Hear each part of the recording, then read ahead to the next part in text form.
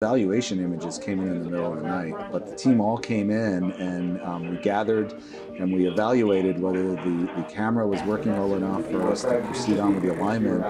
And as we analyzed those first, photons, if you will, the team was pretty positive that the camera was working properly and the instrument was working properly.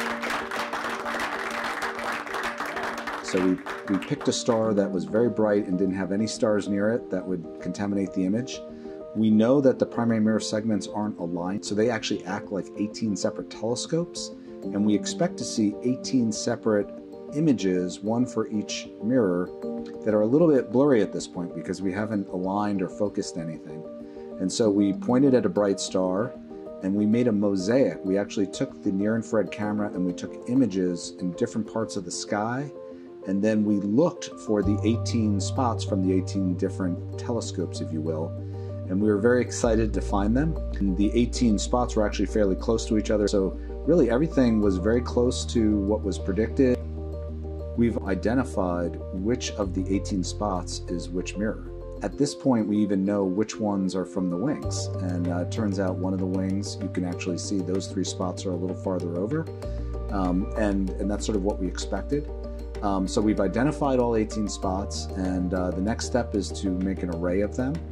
And then we're ready to start what we call global alignment, which is when each of those 18 spots will start to be aligned and focused.